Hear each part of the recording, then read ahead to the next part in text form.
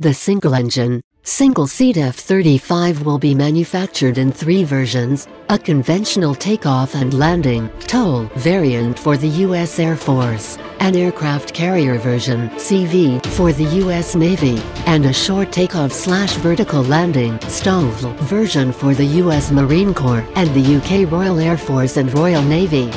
The requirements for the Joint Strike Fighter are complex.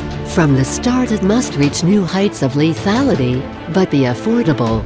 It must be survivable during the rigors of combat and supportable from austere environments.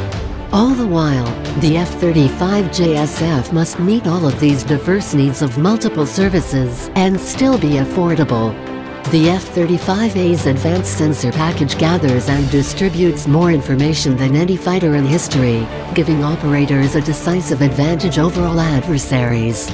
Its tremendous processing power, open architecture, sophisticated sensors, information fusion and flexible communication links make the F-35 an indispensable tool in future homeland defense, joint and coalition irregular warfare, and major combat operations. The 1970s saw the production of many of today's aircraft that comprise most of the U.S. tactical aircraft inventory. The combination of service life exhaustion and escalating threats will require all of the services to slowly retire their current tactical aircraft. These issues are not restricted to the U.S. The Royal Air Force and Royal Navy Harriers underscore similar problems. Other U.S. allies are having the same problem. The F-35 is designed to replace aging fighter inventories including U.S. Air Force A-10s and F-16 seconds, U.S. Navy F/A-18 seconds, U.S. Marine Corps Avenue 8B Harriers and F/A-18 seconds, and UK Harrier GR.7S and C Harriers. With stealth and a host of next-generation technologies, the F-35 will be far and away the world's most advanced multi-role fighter.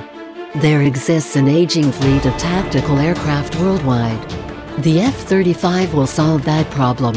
All variants of the F-35 will be procured within their target cost range with operation and support costs kept low. Air-to-ground precision strikes in all weather and suitable for air-to-air combat engagements. All F-35 seconds incorporate low observable technology.